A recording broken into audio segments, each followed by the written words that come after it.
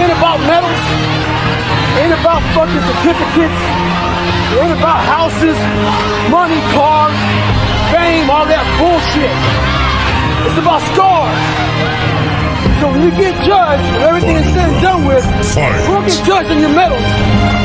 You get judged on your scars. Those scars show your willingness to get to the side.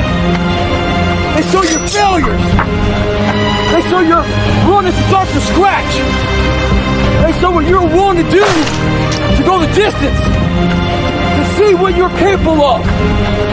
So make sure in life, don't be afraid to get scars. Stay hard. If you can dream and not dream your master. We all have dreams. I had it when I was younger.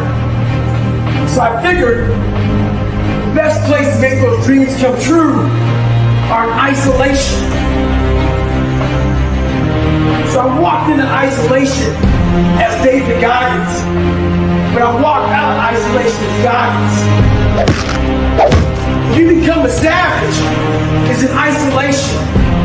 When you're training for a big MMA fight or just a boxing match, you don't stay outside of isolation. You go in isolation. That's when your mind changes.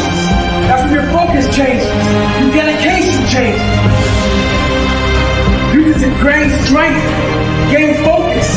Isolation is the key to strengthening your mind. Come on, savage.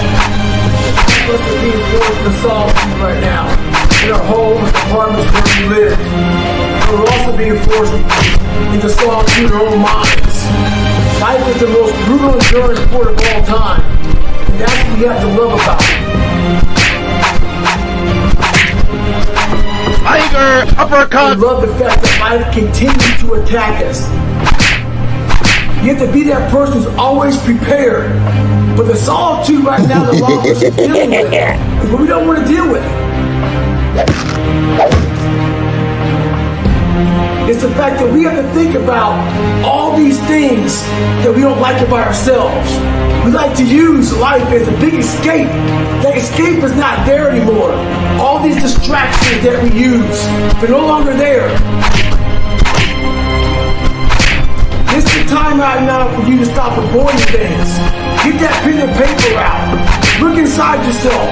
Stop looking at me or other people out here to be the hero of your story. This is time for you right now in all that solitude to get to know who you are as a person. Be alone with yourself.